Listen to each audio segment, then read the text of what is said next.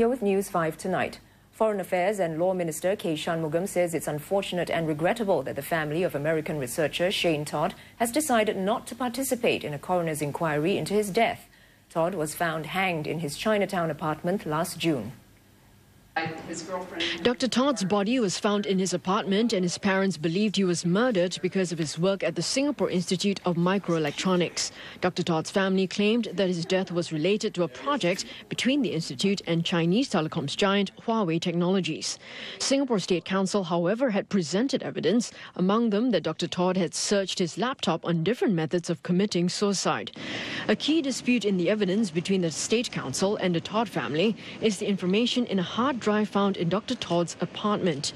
Dr. Todd's family alleged that the Singapore police overlooked important information in the hard drive and accused the police of tampering with the device. It would have been useful to hear the family's side as to how they came to a different view of the facts. It's unfortunate that if they don't take part, this particular assertion, which formed a key part of the conspiracy theory, can't be tested. Mr. Shanmugam also pointed out that Dr. Todd's parents have met Mr. Luis Montes, one of the State Council's witnesses, and believed to be the last person to have seen Dr. Todd alive. The family had said that neither they nor Dr. Todd's girlfriend knew Mr. Montes. But Montes confirmed in his testimony today that he had actually met the parents at their hotel room along with some other close friends days after Dr. Todd was found dead. Again, this direct conflict of evidence could have been better looked at if the family had chosen to come to court to give their testimony. The Todd family had also cast doubt on Singapore's judicial system. I think all of you have seen the proceedings, how they've proceeded. Nearly 60 witnesses' statements have been taken. Many of them have been put through the process. Lawyers have been given full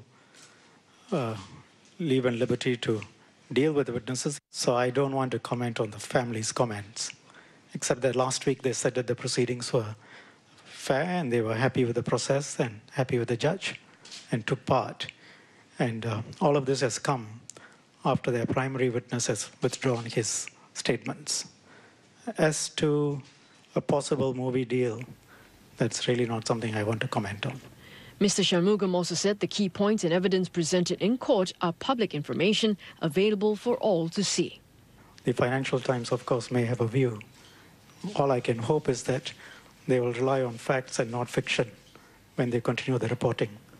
Mr. Shanmugam says the state is committed to presenting all the evidence, including the relevant information provided by the Todd family. He says the evidence will be thoroughly scrutinized and ultimately it will be left to the judge in the coroner's inquiry to come to a conclusion based on the facts and evidence. Well, the state coroner says he respects the Todd family's decision, but that the inquiry must go on. The witness who triggered the walkout of American researcher Shane Todd's family yesterday took the stand this morning and said that he had met the Todd family when they came to Singapore last year. Mr. Luis Montes' evidence contradicted what the Todd family said on Tuesday, that they did not know who he was and had never met him before. Yesterday, the Todd family left the courtroom midway during the hearing, claiming Mr. Montes was a surprise witness and they hadn't had enough time to prepare. In a statement, the family said they will not be participating in the rest of the inquiry and would turn to the court of public opinion. Lawyers acting for the Todd family were formally discharged this morning. Unfortunate that we are not able to proceed any further in order to bring forth the parents' position about the whole matter. Two U.S. forensic pathologists, Dr. David Fowler and Dr. Valerie Rao, also gave evidence as independent experts and dispelled theories by the Todd family's expert witness, Dr. Edward Adelstein, that Dr. Todd's death could have been caused by a taser or a neck chokehold. They said there was no medical evidence of this on Dr. Todd's body. Dr. Todd's ex-colleague, Joseph Roman Cubillo, who handed over an audio clip of a meeting among colleagues about the content of their police statements, also took the stand. He said he had been forced to attend the meeting.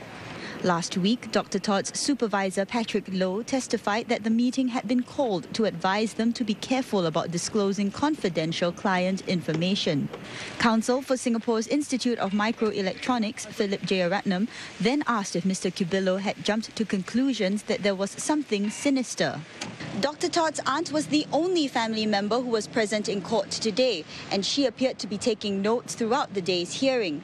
Dr. Todd's brothers entered the courtroom this afternoon where they sat in the public gallery observing the proceedings. State Coroner Che Yuan Fat asked if they would like to pose any questions to the witnesses and asked if transcripts of the proceedings could be made available to the family. The inquiry continues.